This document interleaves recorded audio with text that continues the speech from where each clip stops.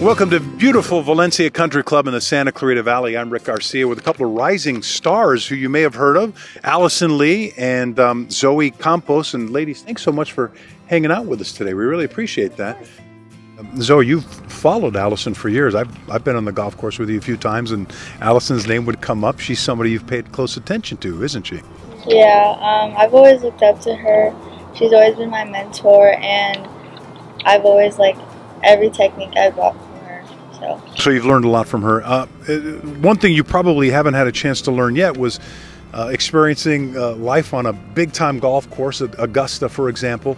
And we're going to get to that, by the way, in a second. At that Augusta event for you, there's a rumor about some deal you made with your dad, or your dad made with you?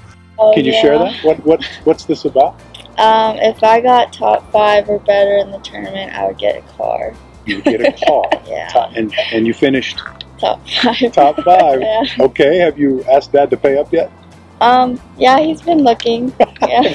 We know he's going to come through. This Valencia Country Club here has been the home course for both of you young women. And Zoe, you too know what a challenging course this is, although you've been beating old men like me for a long time on this course. It's long, it can be challenging. Do you think that prepares you for what you're going to see in the future? Yeah, since this course is it's tougher than any other course out there, and being able to play here like every day and practicing here, it gives me a good momentum with my game and seeing where I'm at, and just being able to play this course and seeing how tough it is. It's really good. All right, so we're going to give you the chance, Zoe, to be play reporter with Allison. Yeah, Zoe, she grew up playing golf here. She's a UCLA commit, so 100% following in my footsteps. So I definitely miss those days of being in high school and getting ready, being super excited to go to UCLA. But yeah, I would say just have fun.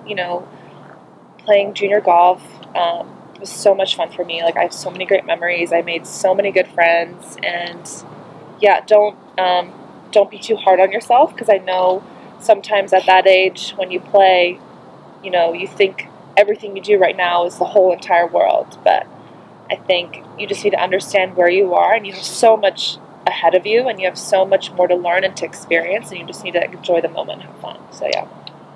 Great advice, right? We get that for free too. Two rising stars in the world of golf, and hopefully you will enjoy them for years to come.